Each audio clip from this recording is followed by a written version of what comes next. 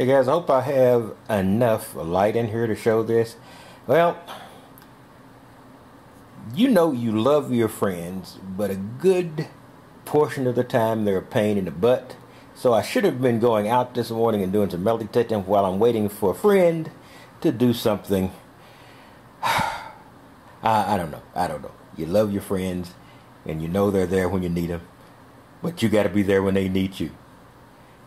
That's the tough part. In any case, here we go. I just mounted my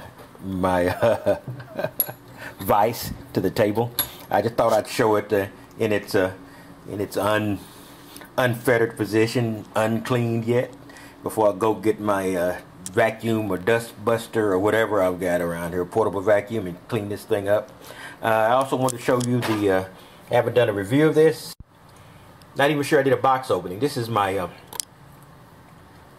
Porter cable edge grinder, which I purchased a while ago, and I also purchased a cutting attachment here so I can put a cutting blade on it in the future, in addition to the Dremel Sawmax I've got.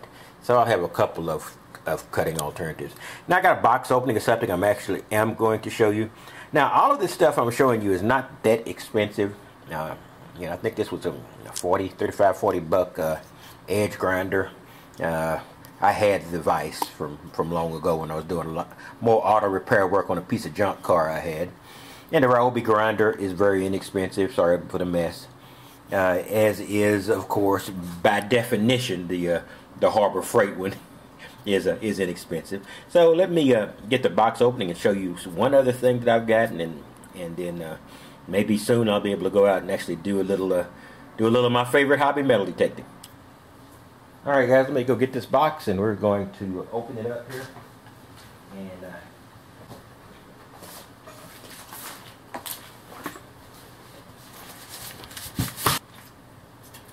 alright.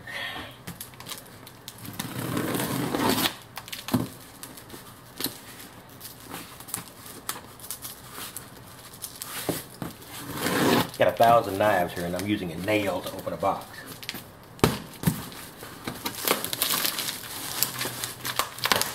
When you're moving things around, you attempt to simplify your life, and you're adding a few tools, which is directly contrary to that idea, then things get a little out of hand. But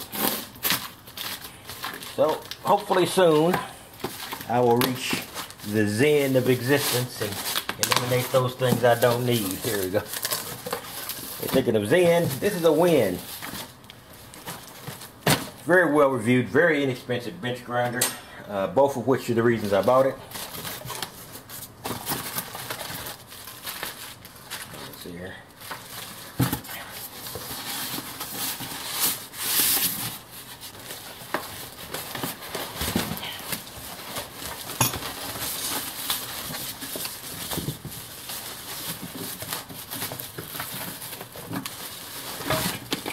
And of course, even being an inexpensive bench grinder, it is not light.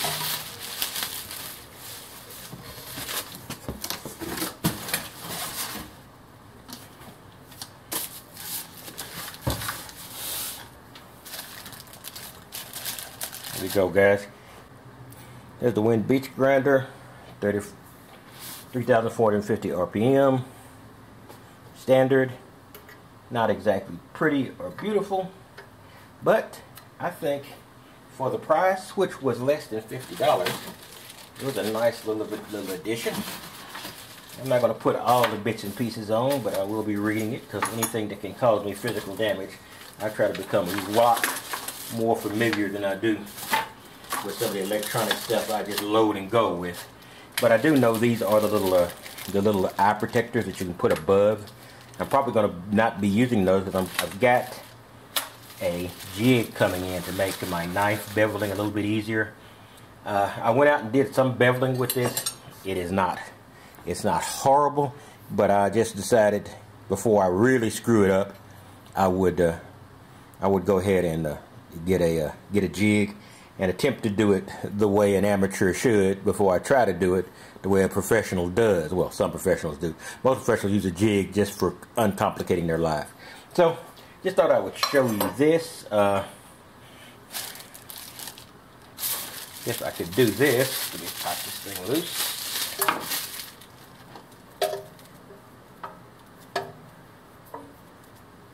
And unhinged. Because I'm in a standard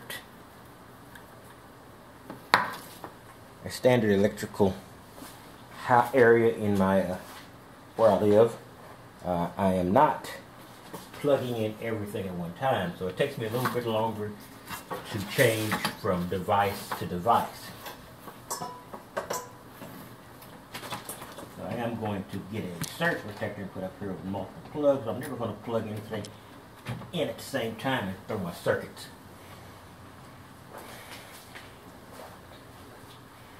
Okay guys, let me get back from here and I will switch it on for a sec.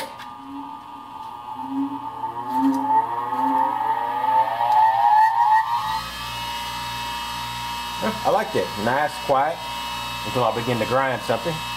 And of course it's got a fine and a coarse wheel. So you're going to be seeing that in use too.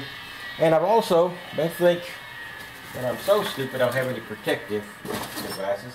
I've got this, of course, to help prevent grinder bits and metal bits from going into my lung.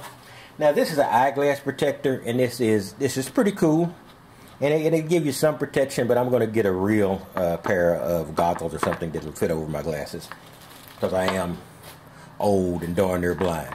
So you know, all this is going to be going along in addition to the metal detector, which hopefully will be proceeding in an hour or two. I will talk to you guys later, and you have a wonderful day.